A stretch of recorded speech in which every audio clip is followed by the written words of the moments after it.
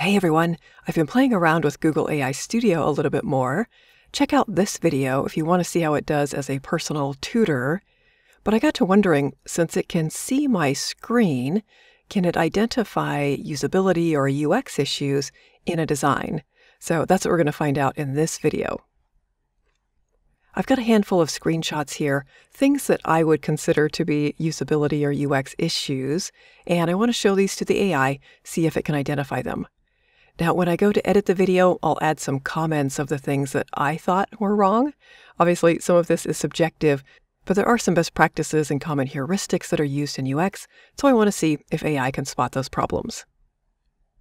Back here in Google AI Studio, if you haven't used this yet, just go to aistudio.google.com and then come into Stream Realtime. This is totally free at the moment. You do need to be logged in with a Google account, though. And also know that anything you share on your screen or record with your microphone can be used to train their model, so don't share any sensitive or confidential information. All right, I'll start recording my microphone and then I'll share out my desktop to go through these screenshots. Hey Google. Yes, how can I help you? I've got a deck full of screenshots, and I want you to look at the screenshots and see if you can identify any usability or UX issues that we might need to go fix. Let me share my screen. Okay, I'm ready. Please share your screen. Okay, here's the first screenshot. Take a look and let me know if you see any usability issues here or anything that we need to fix. Okay, I see the screenshot. The error message, ZIP code is required, is displayed at the top of the payment information section. This is a usability issue because it's not clear where the user should enter their zip code. It's likely that the zip code field is missing or not easily identifiable. Okay, what about this next one? Okay, I'm looking at the next screenshot. This one shows a more detailed payment information form. Here, the user is prompted to enter their credit card number, CVV number, and expiration date. I see some red asterisk indicating those fields are mandatory. Do you see any issues that would cause the user to be confused on this page? Yes, I do see one potential issue that could confuse users. The field for the CVV number is labeled simply CVV number with "What is this?" next to it. While a user might know what a CVV number is, the "What is this?" link might create some confusion as to whether it is needed or optional, or might make a user question the validity of the form. It might be helpful to explain that this is the 3 or 4-digit security code on the back of the credit card, right next to the label itself. What about the placement of the buttons? You're right, the placement of the buttons could be a bit confusing. The next button is on the left, while the cancel button is on the right. Usually on forms, the primary action button, such as next or submit, is placed on the right, so it's more prominent and easy for the user to locate. This is a good catch, and switching their locations would be recommended. Okay, what about this next one? Okay, I'm looking at the new screenshot. This one shows a text input field with a prompt asking users about their vacation plans. The text says, if you are currently thinking about planning a vacation for yourself in the next 12 months, tell us where you want to go and briefly describe how far along in the planning process you are. There is also a character limit of 200. I don't see any major usability issues here.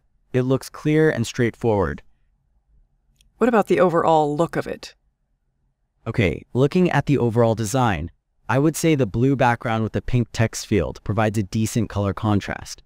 However, the design feels a bit basic and could benefit from a more engaging visual style. There's nothing particularly wrong with it, but it's not very exciting or inviting for the user. Okay, what about this next one?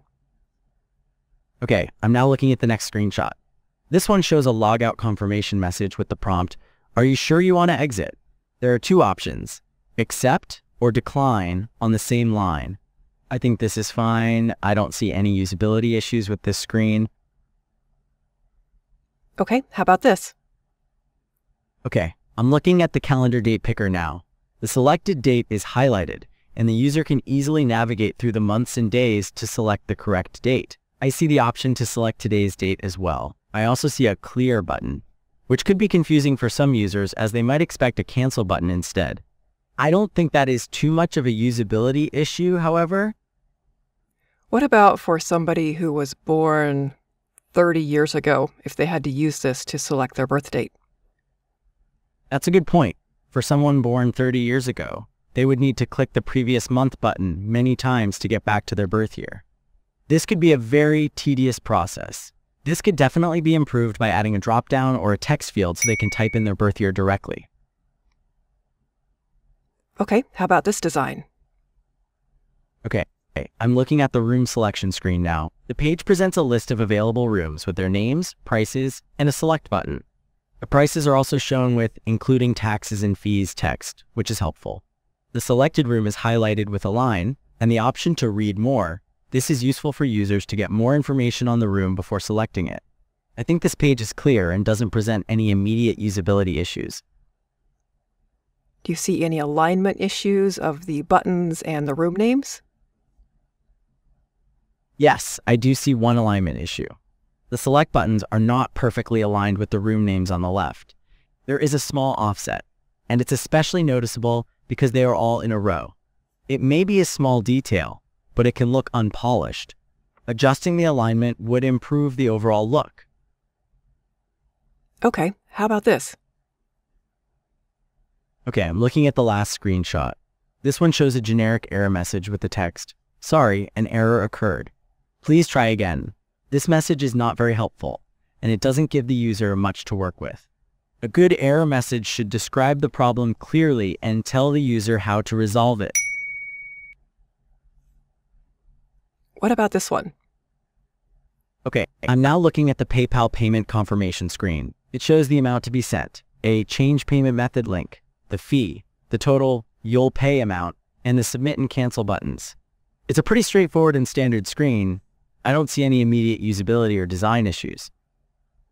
What about the button on the page? You mean the placement of the submit query button? It's positioned at the bottom of the screen with a cancel button below, which is a common pattern.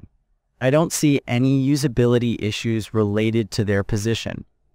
What about the label used on the button? You're referring to the submit query label on the button. I think that label is not descriptive enough for the action being performed. A label like confirm payment or send money would be more clear for users, as submit query is a more technical term. Okay, what about this one? Okay, looking at the percent complete dropdown. The dropdown displays options like 0%, 25%, 50%, 75%, and 100%. The current selection is highlighted. It seems clear, and I don't see any usability issues with this component. What about the sort order of the dropdown? You're right, sort order isn't logical. The dropdown lists the options as 50%, 0%, 100%, 25%, 50%, 75%. It should ideally start from 0% and then increase to 100%. It appears to be in a random order, and this could confuse the user. Okay, what about this one? Okay, I'm looking at the country drop-down menu. The list appears to be in alphabetical order, which is good. The current selection is also highlighted, and the scroll bar allows the user to navigate through the long list. It appears to be working correctly. Okay, final screen. Do you see any issues on this one? Okay, I'm looking at the final screen. This one is a patient portal login page, and users can either log in with their account number or their phone number and date of birth. It seems like the label on top of the account number field is missing. Also, the field for phone number is placed above the date of birth field, which is not very intuitive as people normally think of date of birth before their phone number.